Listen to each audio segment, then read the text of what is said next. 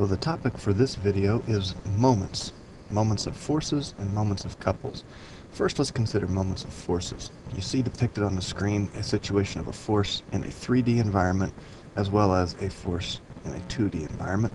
We'll first begin with the more general case of the force in a 3D environment. You can notice that it is located at some point in space B, projecting to some point in space C.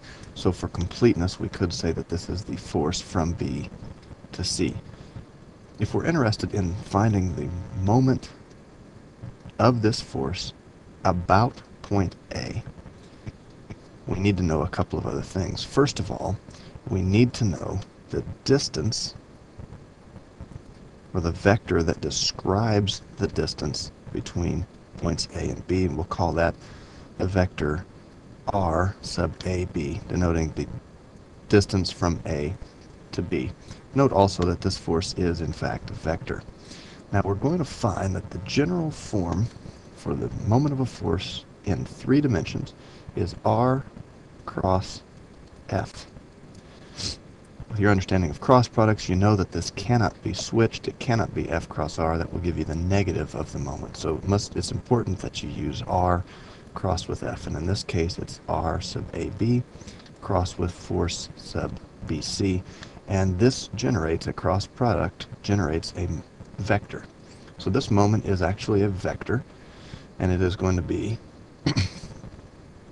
the cross product of R cross F. That's the most general case in 3 dimensions. Now, most of what we do in CE 300 is in 2 dimensions, and in this case, following the same logic, we should need to know this distance. We'll call this distance DE, the distance from the point about which we're interested, so we're finding the moment about point D, and point E of the force.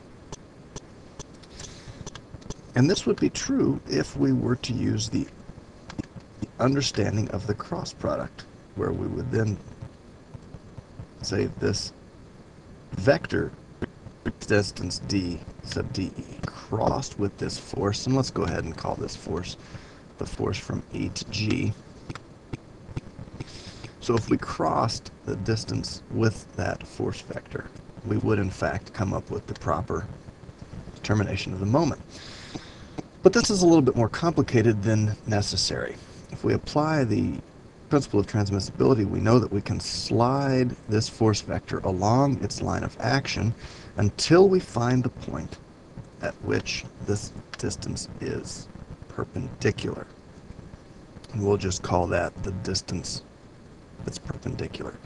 And in this special case, then, the moment due to the force F about point D is equal to the magnitude of that force vector multiplied by that perpendicular distance.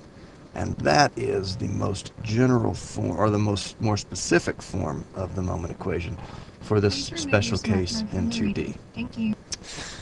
But in many cases, this perpendicular distance will not be obvious.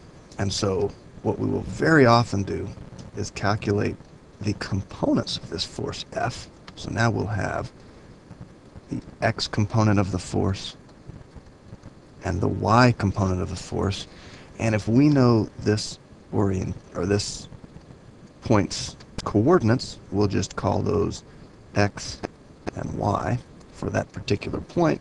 Then we could say that the moment due to force F about point D would be equal to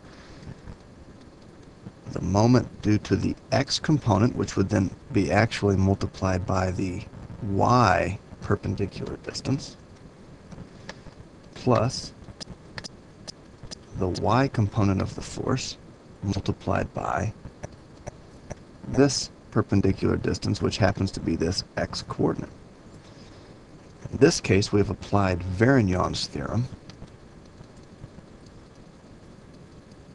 along with the principle of transmissibility, knowing that we can slide each of these component forces along their lines of action to find these perpendicular distances.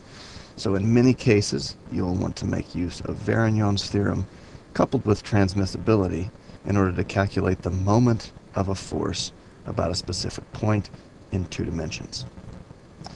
Another very common case in CE 300 and in other engineering applications is a force couple. Now we need to make sure that we understand the definition of a force couple, and there are 4 components that make us certain that these 2 forces, F1 and F2, are in fact a force couple. First of all, they must be equal. That is, F1 is equal to F2, and we'll just from now on call those F, since they have the same magnitude. They must also be opposite direction. As you can see, one is pointing this direction, the other is pointing in the opposite direction. They must also be parallel, or separated by some distance, and we'll just call this distance d. Notice that this is the perpendicular distance to both forces' lines of action. That gives us the distance between those 2 forces, and they must be non-collinear. If all 4 of these are met, the equation for the moment due to a couple is simply F times that distance that separates them, d. Now some of you might think, why is it not 2 times F times d? Because there are 2 forces that are separated by this distance. Demonstrate the moment about this point, and we'll just go ahead and call this point A. If we sum the moments about point A, we have this force F2 times the distance d. We also have force F1. Line of action passes through point A. Its perpendicular distance is therefore 0, and it doesn't contribute, which leads us to F times d. Maybe let's sum moments over here at point B. Now in this case, F1 is separated by that distance d, so we have the force times that distance d, and F2 does not contribute to a moment about point B, since its line of action passes through that point. Now let's consider a point here in the middle, point C, where each of these distances are now half of d.